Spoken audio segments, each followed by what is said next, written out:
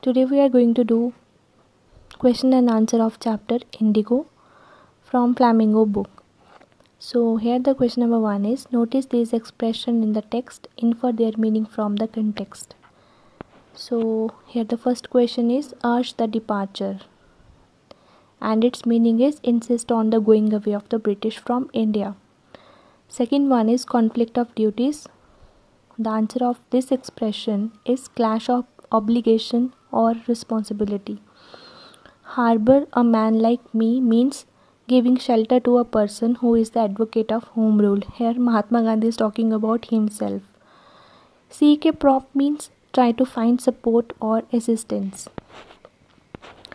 Now question number 1 from page number 47 is strike out what is not true in the following. A. Rajkumar Shukla was a sharecropper.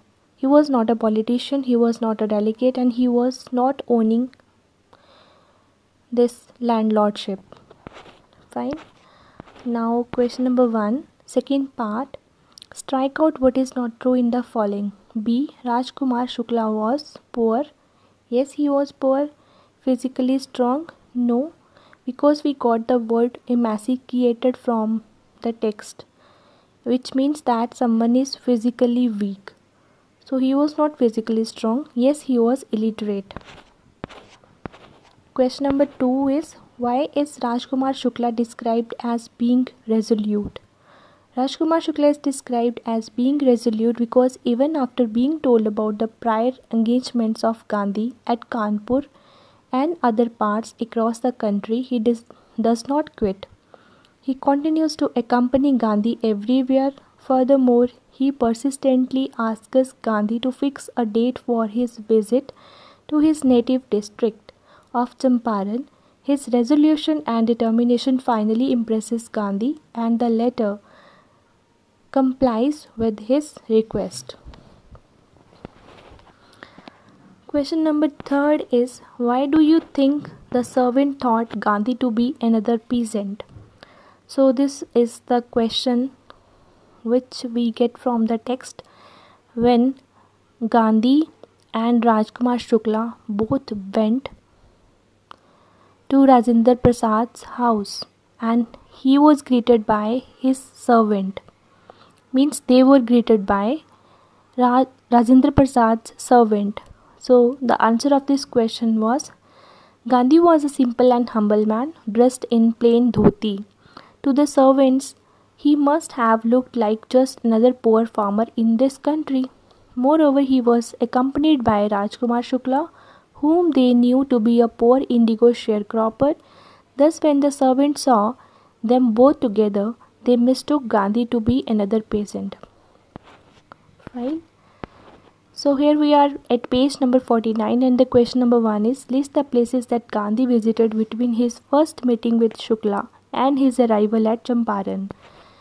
Answer of this question is, after his meeting with Shukla, Gandhi visited Kanpur, his ashram near Ahmedabad, Calcutta, Patna and Muzaffarpur before he reached Champaran. So these were the places which he visited before reaching Champaran.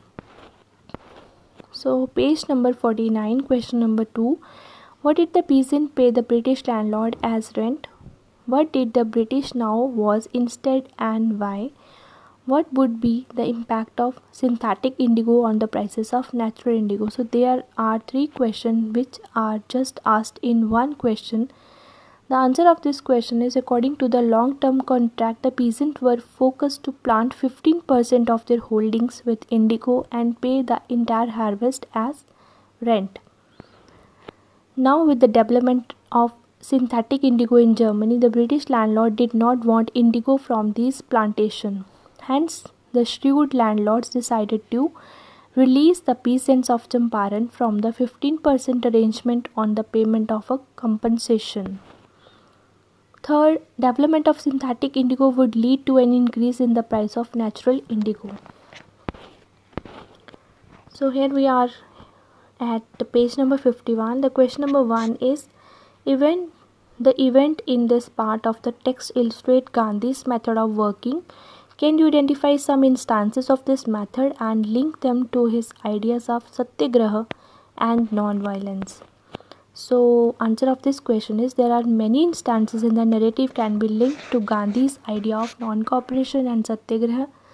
One such instance is Gandhi's refusal to obey the court order asking him to leave Champaran immediately. Besides that, Gandhi's protest against the delay of the court proceedings is also an instance of his belief in civil disobedience. Furthermore, Gandhi does not falter to plead guilty in front of the court. He accepts his guilt but presents a rational case as to what made him disobey the law. For him, truth is above everything, and thus he decides to follow the voice of conscience and obey the higher law of our being. Now here we are at page number 53, and the question number 1 is, why did Gandhi agree to a settlement of 25% refund to the farmers?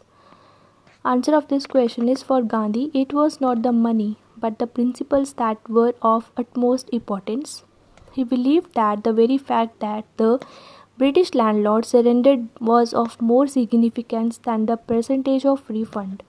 He wanted the poor farmers to realize that they too had rights and they need not to really live in fear of the British landlords. Therefore, although he had initially quoted a 50% refund, he later agreed to a settlement of 25% refund to the farmers. Besides, Gandhi was interested in long-term solutions rather than immediate benefits. His decision was proved right when years later the British landlord decided to leave their estates, putting an end to the sharecropping arrangement.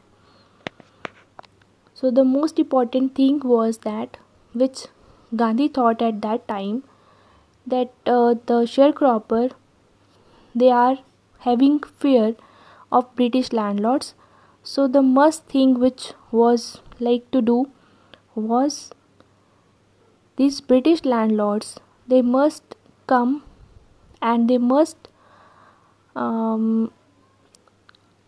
sit on their knees before these sharecroppers, so that they can realize that they also have confidence in them, and they can also be able to realize that they are equally having the rights which Gandhi just wanted to prove it. Question number 2 is, how did the episode change the plight of the peasants? The episode of Champaran brought more than one change in the plight of peasants of that district. These peasants gained confidence, which was evident in their spontaneous demonstration on the morning of Gandhi's trial. After the successful refund of the compensation, the peasants for the first time realized their own rights and were liberated from the fear that had plagued them. This episode brought an end to the 15% arrangement of sharecropping. However, the most radical change that the episode brought about was in their social and cultural standard. Gandhi opened school in 6 villages. His wife took pains to make the peasants aware of the importance of general sanitation and personal hygiene. He even appointed a doctor. Page number 54, question number 1. Why do you think Gandhi considered the Champaran episode to be the turning point in his life? Gandhi considered the Champaran episode to be a turning point in his life because he realized that civil disobedience, which had triumphed for the first time, could go a long way in the freedom struggle. Moreover, he had succeeded in making the peasant aware of their rights and becoming confident. This success does prove the effectiveness of Gandhi's method of non-violence and non-cooperation. Question number 2 is, how was Gandhi able to influence lawyers? Give instances. So answer is that Gandhi was able to influence the lawyers through his conviction, earnestness and pertinent questioning. Gandhi reapproached the lawyers of Muzaffarpur for charging a large sum of money as fee from the peasants. Later, the lawyers from Bihar opined that they would return to their own places in the event of his imprisonment. But Gandhi made them realize that it would be imprudent for them being lawyer from a neighboring place to return when a stranger was ready to get himself imprisoned for the peasants, so they agreed to follow him to jail. Gandhi also convicted the lawyers not to seek support from an Englishman and be self-reliant. Question number 3 is, what was the attitude of average Indian in smaller localities toward advocates of home rule? So here we can discuss about the fact which we got there when Rajendra Prasad's servant greeted Gandhi and the poor sharecropper Rajkumar Shukla. So during those times, the average Indian in smaller localities lived in fear of British.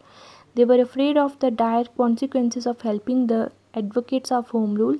Hence, though they were supportive of people like Gandhi, they were afraid of showing it explicitly, and only a few could actually dare to come out openly. In the story, we find people like Professor Malkani, who had the courage to give shelter to Gandhi on later's visit to Muzaffarpur.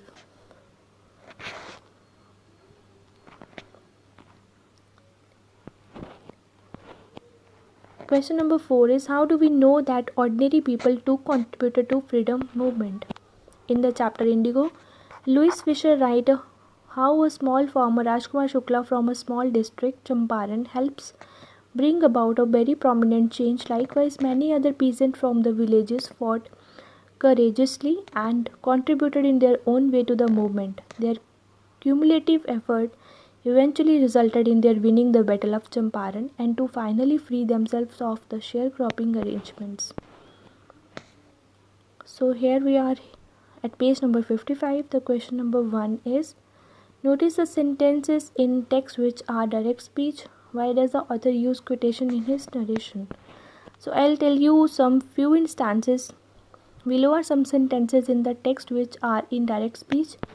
I will tell you how it happened that I decided to urge the departure of British. It was in 1917.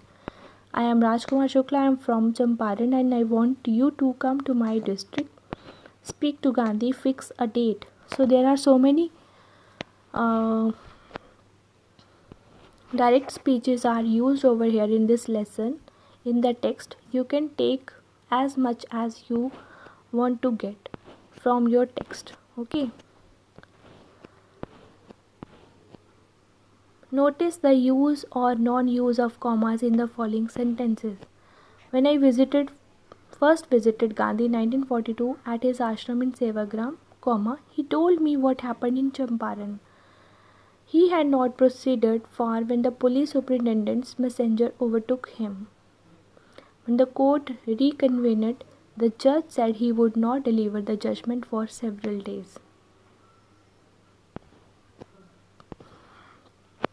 So the answer of this question is, in this sentence the comma is used after a long introductory phrase. So this is the question which is related with your grammar portion. Punctuation marks, you can say.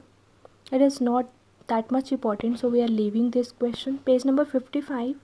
Question number 1 is, freedom from fear is more important than legal justice for the poor. Do you think that the poor of India are free from fear after independence? The qualities of a good leader. So the very first is, freedom from fear is more important than legal justice for the poor. In the story, Gandhi make it possible for the sharecroppers of Champaran to shed their fear of the British landlords. According to Gandhi, freedom from fear is the first step towards self-reliance. However, it is unfortunate that the poor of the country are not free from fear. Even decades after the independence, their action, work, etc. are still under pressure. They are under the mercy of the bureaucratic system. Furthermore, the poor live in a continual fear of the police, who instead of taking care of them, end up maltreating them. The already poor farmers are becoming poorer because of the globalization and the craze for the foreign products. This leaves them in the fear of further destitution. Second is, a leader is someone who leads the mind of others and convinces them into following his set of ideas and belief. As such, there are some qualities inherent in the persona of the leader that sets him apart from the rest. One of these qualities include dedication to one's work. His enthusiasm is evident in his work and life, and this inspires others to follow him. A good leader is courageous in the face of adversity and is never a quitter. He motivates and encourages others, bringing out the best in them. He appreciates the effort of others and is not biased or impartial. So this is a sample. We can say student, they can prepare their own answer, which is strongly recommended. So at page number 55, question number 1 is choose an issue that has provoked a controversy like the Bhopal gas tragedy or Narmada Dam project in which the lives of the poor have been affected. So I don't think so that all these things or these questions are important. You can prepare your own answer as well.